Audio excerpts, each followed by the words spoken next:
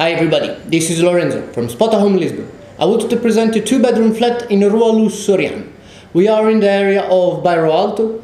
Living in this area has some good sides and some bad sides. So the good sides is that Bairro Alto is a very old, ancient area in the city of Lisbon. So if you want to have a true Portuguese experience, I would really recommend you to come and live in this apartment.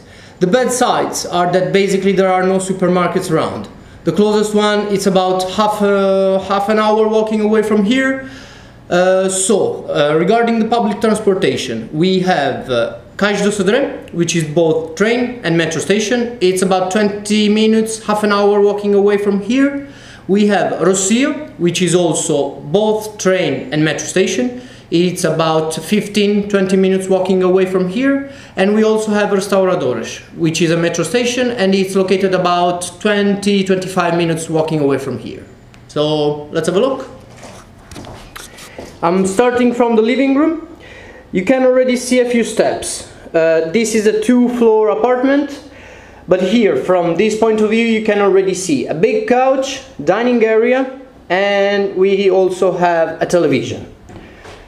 If I step onto the other side, you can see a kitchen, but first let me give you the opposite overview. This is a very nice flat, I have to say. I would also like to show you the neighborhood. So this is Bairro Alto. You can actually also see the river over there in the distance.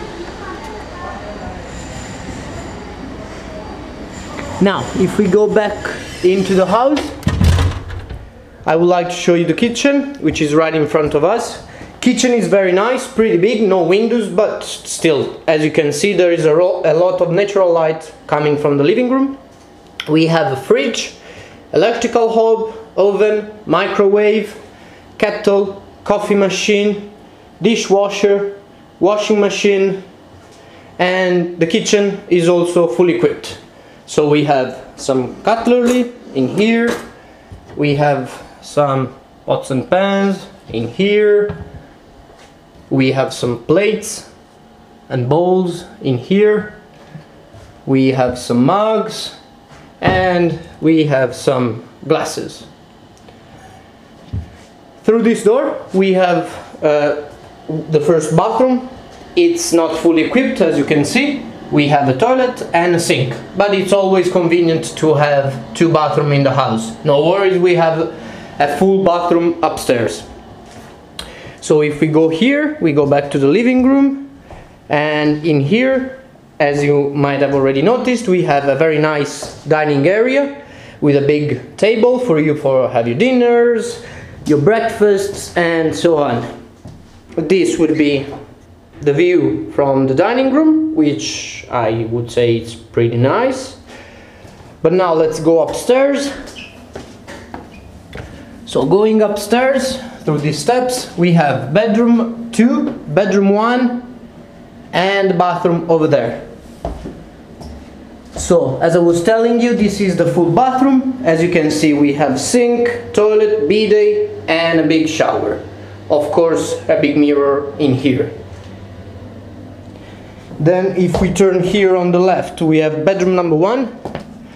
Bedroom number 1 is equipped with a double bed. We have a chest of drawers, an armchair, and a big mirror over there.